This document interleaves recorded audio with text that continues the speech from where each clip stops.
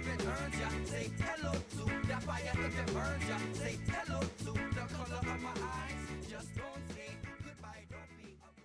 Yeah, dude, it was absolutely ridiculous. And then the next morning, I wake up with a fucking penis in my... Oh, shit. Hey, guys. Sorry, I didn't see you there. I'm doing a comment. Fuck. Ignore that last bit. Anyways, is Punk your favorite winning commentator? Doing a commentary. And that may be a little arrogant of me, huh? A little pretentious. Maybe I'm not your favorite weenie commentator. Maybe there are other good weenie commentators out there that I don't know about. They're just 10 times better than me, and you like them so much more. So I'm a stuck-up bitch for saying that, but whatever, we're gonna go with it. I don't know if I should keep that, to be honest. I'm not really the intro type of guy. I like to keep every commentary very unique, very distinct, I don't want to get into this pattern of just busting out commentaries daily and having them all sound alike. I like everything to have a point, you know what I'm saying? I don't know why I do that voice either. I think I'm losing my mind. Seriously, I don't even... People ask me... I get so many comments saying, do you smoke marijuana? And I have before, I do on a rare occasion, but not regularly. I'm sober as a Chinese duck on the most part, and I think some neurons in my brain are having a fucking fiesta. Anyway, you guys may not believe this. You guys may think I'm bullshitting you in a moment, but what I'm about to tell you is 100% true. I'm not trying to stretch. This is no stretch of the imagination. I'm not making this up to seem more entertaining, to seem cooler than I am. Actually, it's not a very cool story. If anything, it's a sucky story. Yeah, but anyway, it's 100% true. This happens. There's no exaggeration. As you guys may or may not know, I did a commentary about this. A girl peeing in my bed, and this was a few weeks ago now. And this was no little pee. This was fucking the release of Niagara Falls. Okay, it was massive. It was a fucking hurricane blew by my bed and just sprayed pee everywhere. Like I've washed the sheets 3 times. And I can still smell that dank shit, that drunk pee in my bed. It's not fun at all. I don't enjoy it. It's not. Anyway, the weekend after the peeing, a week later, on the peeing anniversary, the bodily fluid release anniversary in my bed, I have another pregame. The girl who peed in my bed didn't come over. She wasn't in bed. And another girl passes out in my bed, okay? And any predictions on what's about to happen? Can I get any predictions? Go ahead. Think about it for a moment. What's gonna happen?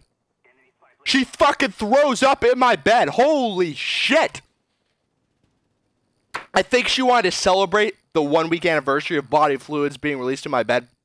So she's like, oh, John, I'll just pass on your bed and throw up after last weekend a girl fucking peed in your bed. Holy Christ. So 2 weekends in a row, not only was I not able to sleep in my bed, not only did I not get with these women, but there was shit in my bed, and I had to clean it up. And this one was a little better.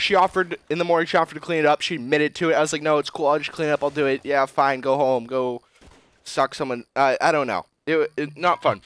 But over the last few weeks, I've learned a lot about bodily fluids, and I can tell you, let me tell you, if you're fortunate enough, or unfortunate enough, perhaps, to have 2 drunk women in your bed, in your room, you know, some hot bitches, but then they pass out, and then one of them has to throw up, and the other one has to pee, and you only have time to get one of them out of there.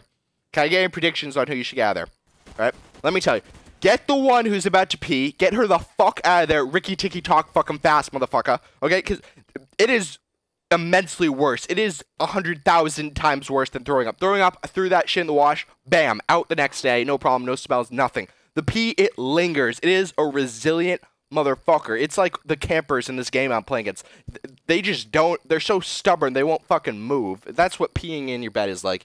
God awful. Okay, I'm gonna put up a sign that says, drunk bitches, no release of bodily fluids, no peeing, no throwing up, no snotting, nothing. I'm worried that this weekend, today is Friday, I'm sincerely worried that it's going to happen again. That someone will want to celebrate the fucking 4-week anniversary of that shit, and will fucking, they'll period in my bed. I'm cringing thinking about that. God forbid they period in my bed, red stains everywhere.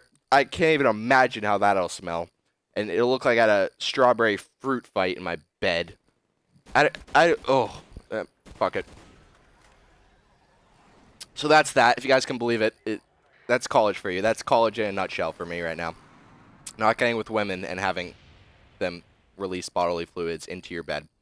But anyway, this entire game, it could be a fucking top 5 pussies of the week montage, okay? No one is moving. No one's doing anything. I'm running around this map fucking streaking through the middle of the map, shooting my gun in the air, and nobody even notices me because, of course, they're sitting in the goddamn corners. Of course, naturally. This single game could provide me weeks and weeks of top 5 pussies of the week. Lord, I don't. All right, fuck. I don't want to rant. I hate rant. Look at this. Look at this guy though. Hang on. Bam, mother. What are you doing in there? Fucking watching panda porn. Jesus, God. And I sprayed, but he had it coming. Okay. And for anyone asking, no, I'm not using a modded controller. It's not that hard to tap your finger against the controller. Just practice that shit in the shower. Practice on the way to work. Practice while you're waiting for your porn to load. God knows you have plenty of time waiting for porn to load. It's just seriously though, just tap it. I don't know. Next subject. Comments. Everyone who leaves a thank you, or not thank you. Everyone who leaves a you're funny or great video. I subbed. I liked it. I love you guys, but I don't have time. Or not. I don't have time. But I'm not gonna respond to each one saying thank you. Believe me, I really do appreciate those comments, and keep leaving them because it just shows me you're supporting me, and it makes me want to keep doing unique stuff. But to the people who leave questions or other comments that aren't good video, I will absolutely respond to them. I read all the comments, so go ahead and leave some. Thank you, everyone. Punk out. Peace.